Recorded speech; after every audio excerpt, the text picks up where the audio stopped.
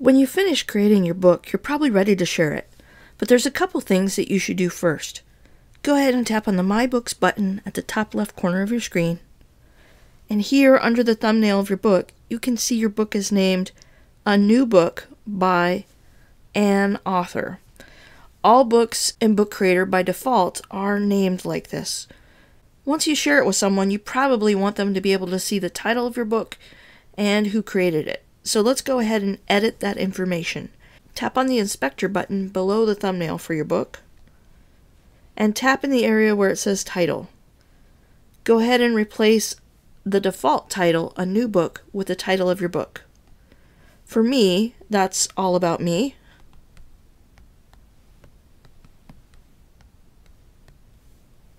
And then go ahead and tap where it says Author, and go ahead and put your name there. You don't really need the by, that will be added for you, so go ahead and delete that, and then add your name. Then tap the Done button on your keyboard. And now if you tap anywhere on the screen, you can see that your book has been renamed All About Me, in the case of my book, and then it has my name below that as the author.